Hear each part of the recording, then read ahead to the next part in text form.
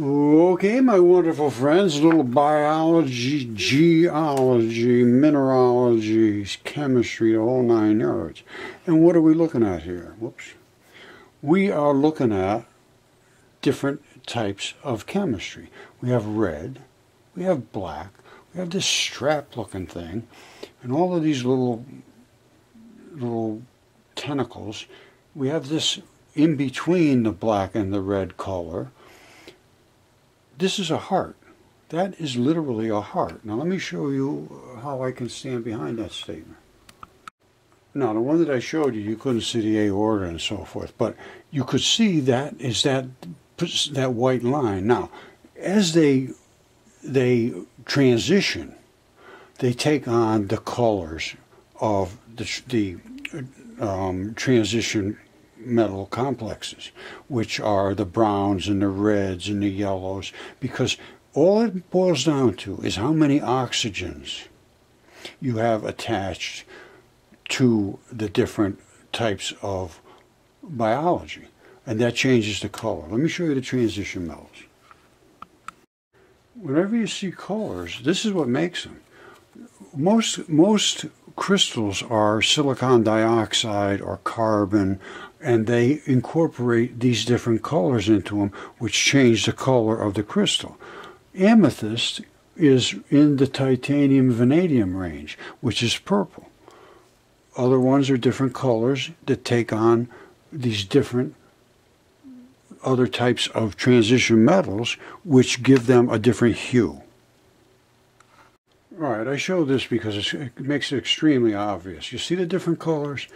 The different colors actually bond with different types of tissues. This is the ventricle lining, and these are what they call heartstrings.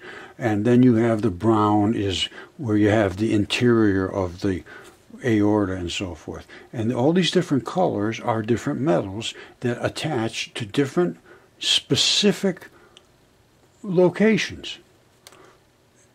And that's what transition metals are all about, and that's why they turn stone.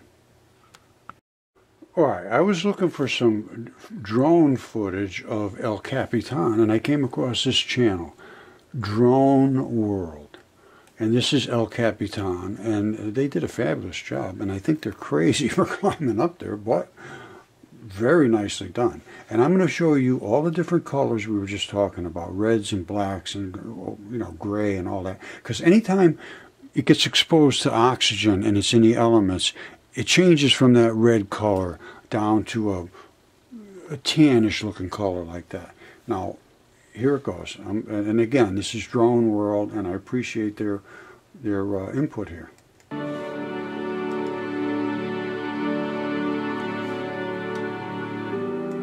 You see the black coming out of there? That's the vein blood. This is the other artery blood. And watch for all the little stripes and variegations in it. See, that's blood running off. These are layers of actually muscle tissue that are peeling off.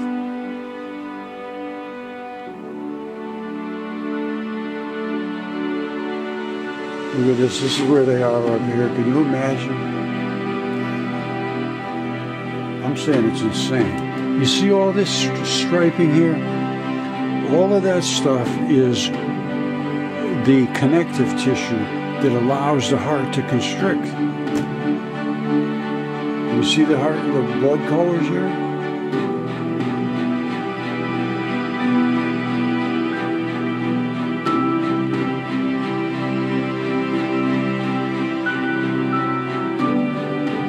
Isn't that amazing?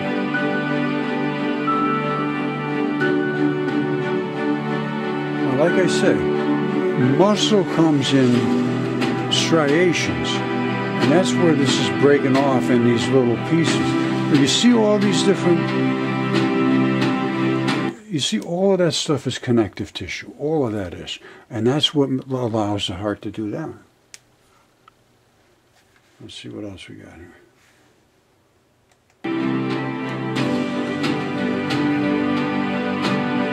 This thing is absolutely enormous. see all those little connective tissues everywhere. You see the black, you see the brown. You don't see a lot of red because red weathers into lighter colored brown and yellows.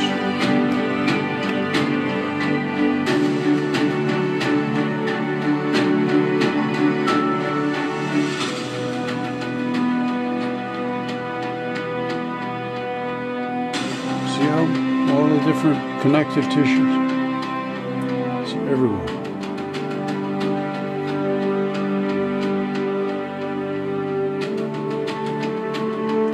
Pretty amazing.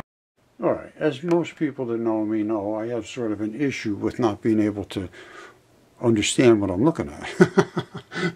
And this was El Capitan. And they're saying 20 things that'll make you say, wow. And this was kind of interesting. Now, listen to what they have to say, because it explains everything about it. And then I'll tell you why they're having a river of fire come out of here. National Park in California's Sierra Nevada mountains is known for its gigantic old sequoia trees and stunning rock formations such as El Capitan and Half Dome, Horsetail Fall, a seasonal waterfall that cascades down the eastern edge of El Capitan every winter, is the major attraction of the pristine preserve from mid to late February. The 1,500-foot tall waterfall regularly changes into a stunning natural firefall over the brief 2-week time frame. Okay, let me explain to you.